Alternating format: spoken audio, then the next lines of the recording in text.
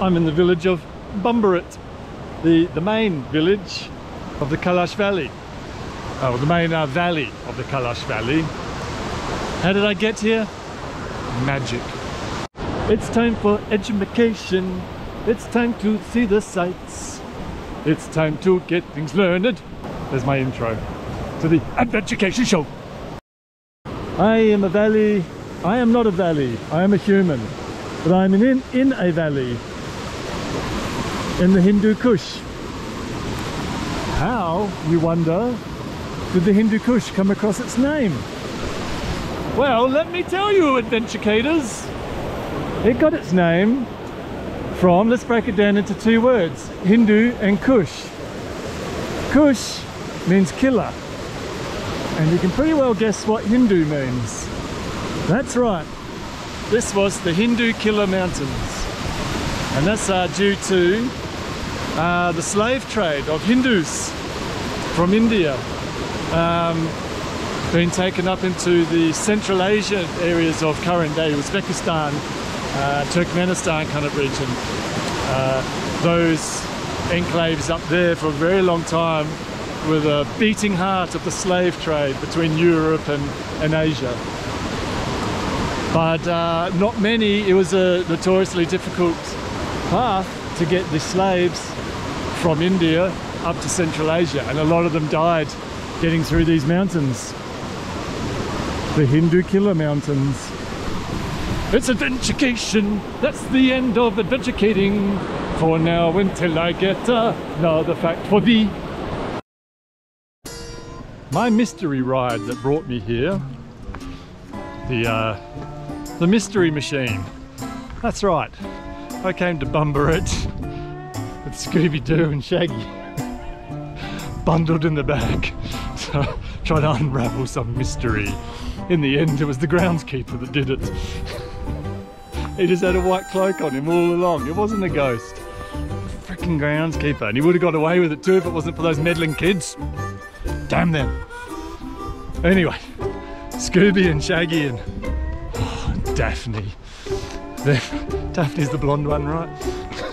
Because no one was after that. Why did they make the ginger haired one? What was her name? Oh, right. Like, make her wear a skivvy, give her a bob hairdo, give her some glasses, make her the geek that actually is the only one that does anything smart. God, they just pigeonholed her. So stereotypical of redheads. Anyway, my mystery machine said that they'd come and pick me up in about 6 hours time. Well, it seemed that everything's shut in Bumburet today. I was like, oh, I'll go and check out the museum. That'd be grand, won't it? Closed on Fridays. Today's Friday. And that's about all I can see to do in Bumburet. So I only have another 5 hours to wait until Scooby and Shaggy come and pick me up. Let's see what trouble we can let's see what trouble we can get involved in and what mystery we can solve. There was no Edith Blyton book, the famous one, was there? No. So they're not going to make a special out of me. Although they did make a special me. The dancing place, Palagio. Well, let's go find a dancing place then. That seems fun. One skips to the dancing place, 'cause that's the way to go. If anybody sees me now, they're probably going to show some fear that I might be queer in a Muslim place today. And they will hang me by my neck and I will pray. And here we are at the ceremonial dancing grounds. Man, it looks like they've had some stompers here, eh? They shook the ground. Probably a bit of a drum and bass night, I'm guessing. Like that pillar chic, yo! Is that how it goes? Ah, my rave days. DJ Booth up here. That's his name actually, it's DJ Booth. DJ Booth in the house, yo! So, what are they doing? They're making. Let's stop that. Let's pay some respect to the dancing place. They're doing some good wood carving here. Looks like they're rebuilding. Okay, they're taking it apart a little bit. When I say a little bit, like a lot. But here's the stadium. Okay, this is where you sit around on the outside when you're just like, you're having the water, like the brake just dropped, and you're like, whoa, this is insane. And then just got Madlands, and then you've got to like take a rest for a little bit. I'll just step this one out for a little bit. Next thing, like your favourite number comes on, and you're with your buddies, like, wow, this is nuts. Then you get back out there again. DJ Booth. I think we shall leave the Kalash rave. It's amazing what a good night's sleep will do for a man. A little bit of energy. Hello, how are you? That's a cool front mullet you've got going on there. Found this little swimming spot here. Kids are playing in here, having a great old time. So I thought, why not? I'm going to get involved in this. But it's probably more appropriate that I keep my pants on for this one. So gonna have a little swim. So it's been a good fun playing in here. First time I went in, I sort of came in, and it's a lot stronger current than you'd think. So the kids showed me how to do it. You've got to leap, and I nearly got washed away down here. So yeah, good fun. These guys are in here. They're all like, having a shower, having a bath, cleaning themselves. Got shampoo and whatnot. The rest of them just having a good old time. They're on school holidays right now. So it's fun. But now I've got to dry off. Got wet pants on. Went swimming with my pants, but that's alright. Should be right. I reckon that's a pretty good way to spend a day. It's in this little creek here. Creek? River? Yeah. Alrighty. Cool.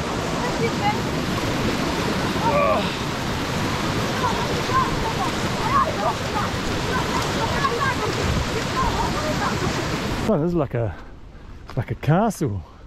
Let's see if we can go and have a little bit of a look. So this one's the same faith. Hello, salam. I'm very good. How are you? What's a hotel? Riverside. The Riverside Hotel. It's no longer. Yeah, around the front here. It looks like a castle. The flood. Okay, flooding. Yeah, they built it too close. It really was the Riverside. Became the. Affected during 2015. 2015. Floods occur. Ah. For this reason, these buildings. This one here as well, obviously. 2015 big floods. Okay. Oh well. Let's have a little look. So you heard the man. 2015 big floods came through. Jeez, you hope the people got out of here when it happened. All of these floods in the mountains, you know, it could be happening way up in the valley, and not raining down here. Have it all the time where I live up in the tropics.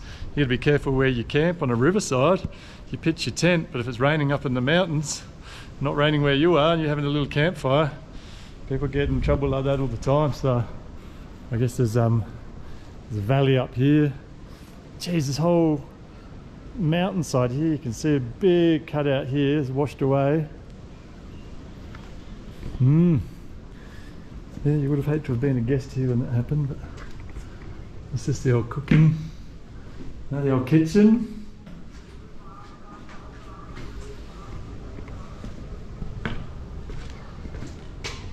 Unknown.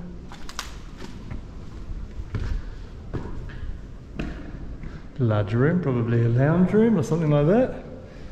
Little dining area, a couple of them around here. Hey, somebody could probably, look at this, got your little courtyard. You would have come in here with all your bags, your little roller case trolleys. We're off on a honeymoon in the Kalash Valley. Come on, sweetheart. Come on, honey. The bellhop carries your bag upstairs. You've got a little red fez cap on, like he's from Morocco. Really weird on, on the penthouse. Okay, maybe. Penthouse is open air, darling. I've provided for you. I wonder if the guard in the watchtower here saw the flood coming.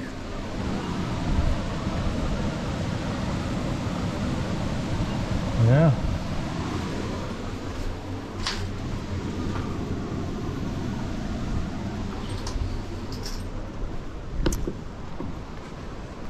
Well, there you go.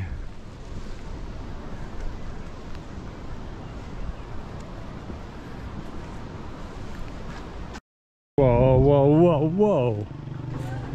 I read, and again, this is one of my special skills you might remember from Shimla. It says beer up on that white building up there.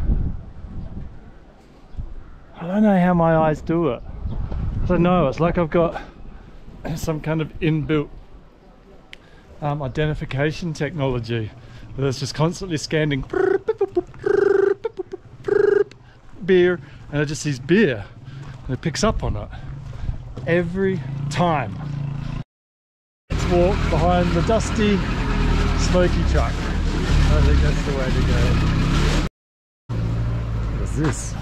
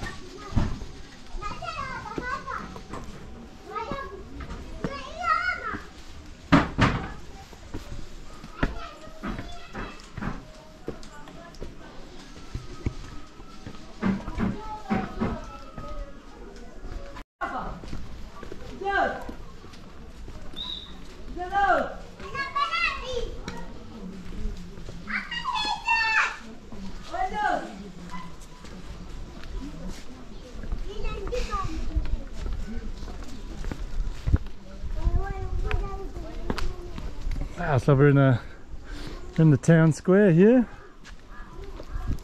Yes. This is interesting, isn't it? All these beautiful old buildings. This is kind of like a water gathering slash washing area. So you see all these little alcoves. There used to be taps. The water come out. You put maybe your I don't know, your shampoo, your little bar of soap, or just your water bottle, and just collect some water. And they're all through here. So this yeah, it would have been a pretty important little town square in the day. You'd come and sit down around the edge, collect your water, do some washing, and then go back up into your little houses. Some of these, wow, look ancient.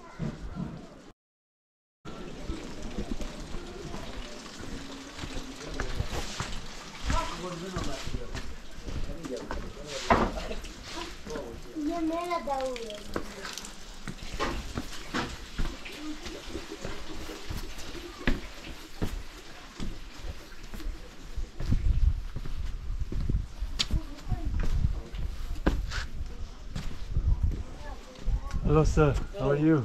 Welcome. Hi. How are you? I'm very good, thank you. Yeah, what is the name of this village? Krakar. Krakar.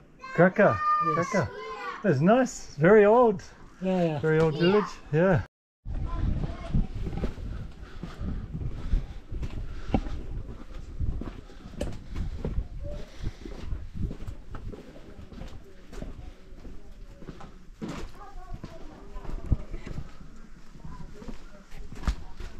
Oh, very cool. Oh yeah. Wow, look at this beautiful old building. Yeah. How old is this village? This village is more than 300 years. 300 years old. Oh, yeah. Wow. Look at that. Still, yeah. It's amazing.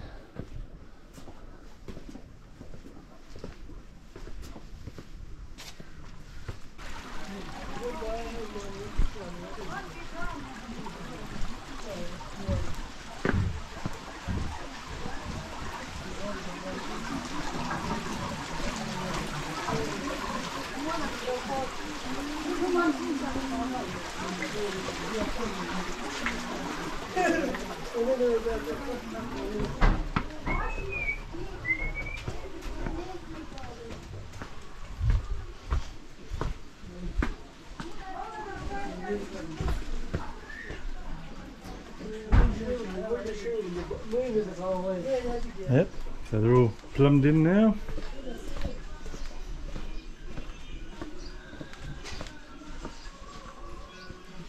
Those little Kalash clothing stores where I guess the locals come to get themselves a new Kalash outfit.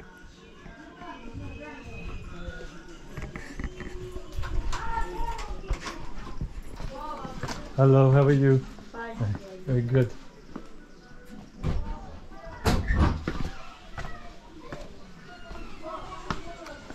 Ah, and there's the town square. Oh no, we've done a little loop around. Ah.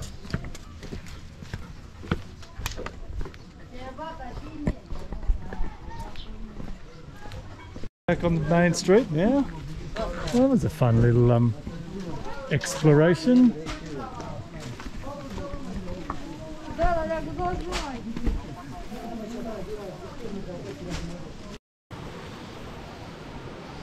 I believe I'm heading over to an old cemetery, because that's what one does when in somebody else's village. So the Kalash people, they don't mourn the dead, they celebrate death. They believe that, well, they celebrate it because the people that have died are going back to their creators and that their souls live on forever, so that's quite nice. So I'm not sure if I'm on the right track. Well, it's all been yeah, oh crikey, oh wow. So here's an old cemetery. Oh, look at they don't bury them, they just have these boxes above ground.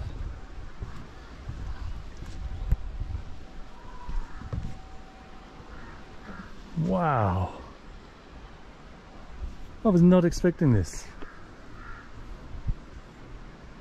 So they just stack them up here until, I don't get it, there's some small ones over here, I guess for children or babies.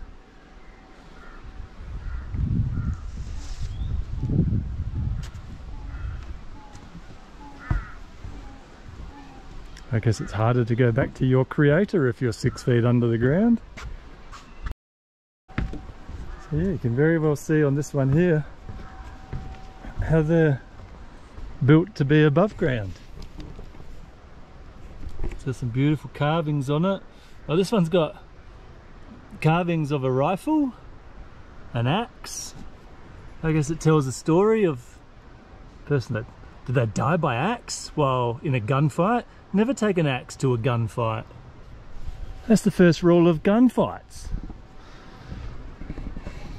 Oh shit, there's bones in here. There's like a leg bone, that's like a femur.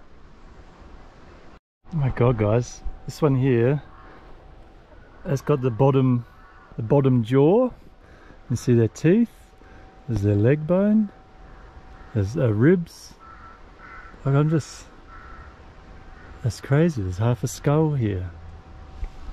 And in here is their femur.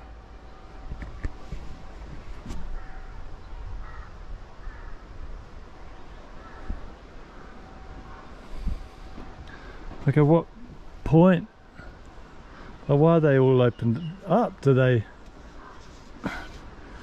open them up after a period of time? Like, none of them have their lids on them. You can see these big slabs, obviously, just put over the top.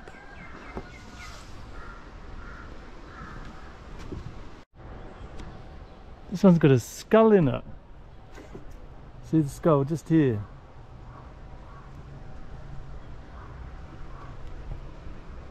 I'm here during a birthday party, a Kalash birthday party. So all the families here. Yeah, everyone's like getting involved. It's the grandson of Engineer Khan. He's turning 1 year old, so there's nothing like celebrating a first birthday at 9 PM, but people are rocking up. It's a lot of good fun. You know, I find interesting about, so we're at a, you know, we're up in the, where the heck are we? We're in the Kalash Valley, up in the Hindu Kush. But the way they celebrate birthdays here is exactly the same way we would celebrate them back home. Like, we've got Minnie Mouse, everything's in English, happy birthday. They got the big letters, happy birthday. It's interesting, it's exactly the same way that we'd celebrate it back home. Yeah. So, oh, thank you. I'm happy to be here. I'll